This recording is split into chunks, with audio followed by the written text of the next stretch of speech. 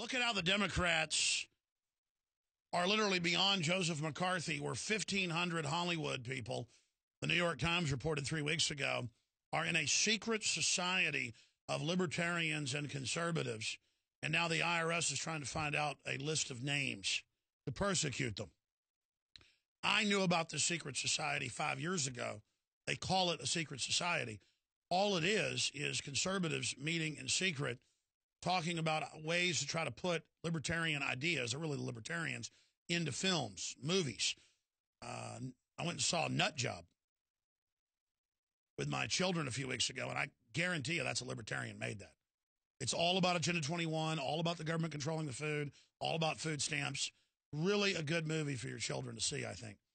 And the fact is, if I was a liberal, communist, socialist, well-meaning person, not one of the social engineer types, I would be freaked out if libertarians and conservatives were being persecuted. When Bush did a little bit of persecution, I came out against him real hard.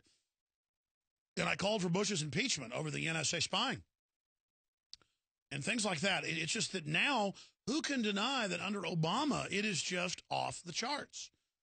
And they want to have the moral high ground where they can run scam energy deals in Benghazi and persecute people with the NSA and the IRS. And now they're back with the IRS persecuting people and have this reign of terror. And be arresting filmmakers and persecuting people. This is real. This is real. They want to keep media on a short leash.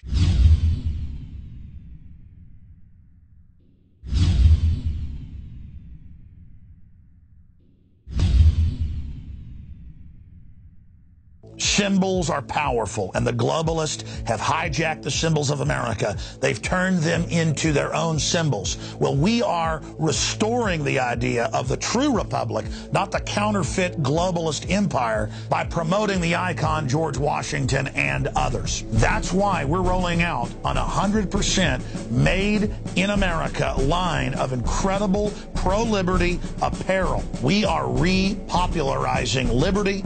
We are helping fellow Americans rediscover what made this country great. We are the spirit of 1776. We are 1776 worldwide. We are all brothers and sisters in arms in the animating contest of liberty in the long march towards humanity's ultimate destiny of freedom. Visit madein1776.com today and vote with your dollars to promote truly made in America, high-quality products, and promote the ideals of liberty.